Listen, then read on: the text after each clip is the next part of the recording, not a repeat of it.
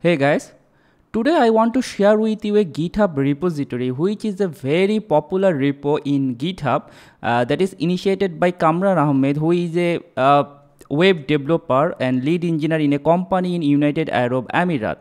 So he developed a site that is called roadmap.sh, and there is a GitHub repo developer-roadmap which is very popular.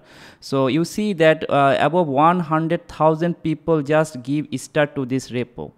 So what about this repo? So if you visit this repo, you can see some figure like how to be a web developer, etc. But I think if you want to know that a particular thing like how to be a front-end developer or how to be a back-end developer, then you can just visit this roadmap.sh to get the clear picture.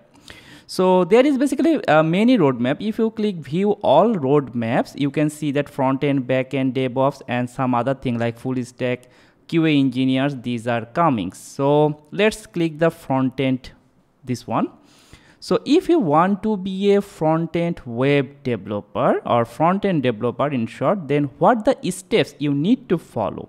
So for example, you just come from this path front-end. You have to know the basic internet, which consists of what is HTTP, how internet works, what is DNS. These are some of the basic concepts. Then you have to learn HTML, CSS, JavaScript. And for JavaScript, you can additionally, you also need to learn SEO basics, then how to write semantic HTML. Then you must have to know some basics of version controlling system like basic uses of Git, then web security knowledge, then package manager, and package manager there is npm yarn. So these are the nice way to understand that what you need to learn. For example, here you see that you can pick a framework, then modern CSS. Then for the framework, you see that you can select Angular, React.js, or Vue.js. For me, my favorite is React.js. And for React.js, when you want to work with React.js, then you have to, in most cases, you have to use a state manager. So like MobX or Redux. Personally, I use Redux and I love that. So all the things you get in one big picture. So for example, if you want to be a mobile application developer, you can also get some idea that what technology you can use for cross-platform mobile application development. For example, here you see that React Native, NativeScript, Flutter, Ionic, these are connected with this mobile application. Basically, this mobile application does not target to the native application development like for iOS and for Android. It is a cross-platform technologies. So these are the things I really like. And if you want to be a back-end web developer, you can also come from this path. And what language you want to learn like Java, C#, PHP, or maybe JavaScript, Python, Ruby. Then what other things you need to know, like for relational database, you may need to know PostgreSQL, MySQL, or maybe Oracle. So like you also need some kind of knowledge, NoSQL, etc. So I found this repo is very helpful. So if you are a beginner developer and you want to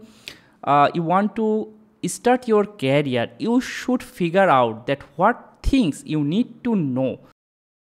Beside the front-end development or back-end development, you can also get some computer science related things. Like for example, if you want to know what is big O notation, you can see here that how big O notation works in a quick summary. So you can quickly grasp the knowledge that how big O works. Then I found here another important thing is the design pattern for human. You can also check it out that how some design pattern works, like what is factory, what is abstract or builder, what is singleton. So there are so many things you can basically learn, but the best way to learn something while you learn, build and learn. Okay, so I think these two sites, this roadmap.sh website and the repo, the developer-roadmap, will definitely a big asset for us. So I hope you will check it out. Okay, so thank you for watching and keep learning.